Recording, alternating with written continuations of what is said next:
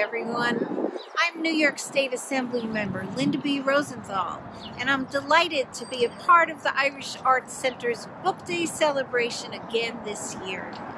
Now, while we normally pass out free books all across New York City, this year we're instead reading excerpts from some of our most beloved pieces by Irish writers. The IAC is donating books to some organizations in our community as well, including the New York Irish Center, the Emerald Isle Immigration Center, Aisling Community Center, and the Irish Consulate Senior Outreach Program.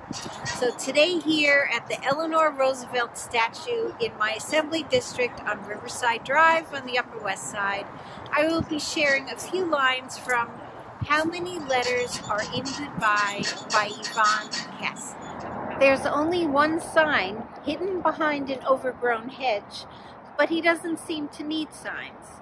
He knows exactly when to slow the car down, when to turn through the gap in the fence where there's a man in a wooden hut collecting the money.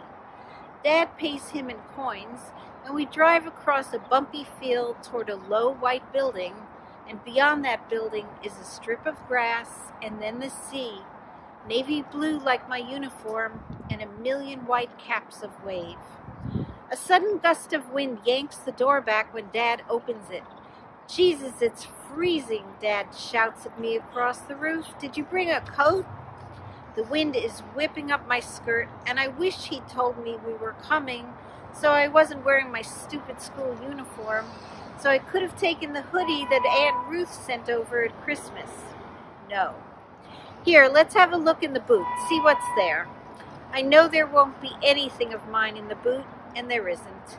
All there is Dad's old brown quilted jacket that he used to wear when we went for walks. Here, put this on. It's miles too long. Put it on. I don't want you getting pneumonia. Not on your birthday. He holds it out, and I put my arm in first, then my stump. Even on my arm, the sleeve hangs 7 miles long. The jacket itself is nearly as long as my skirt. I'm not wearing this.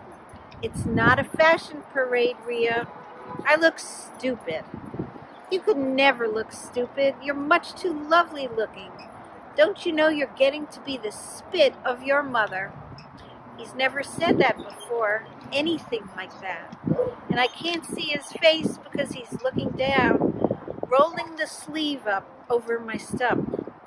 And after that, he walks a bit ahead of me, over to the dirt patch, where there's only a tiny fence between us, and the cliff edge with the sea crashing against the rocks below. He stops, looks out at the sea.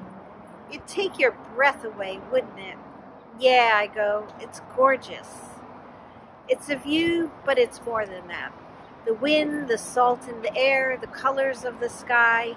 It's a view, but it's a feeling too. Thank you everyone for listening and joining in. I hope you have a safe and healthy St. Patrick's Day, no matter where you'll be.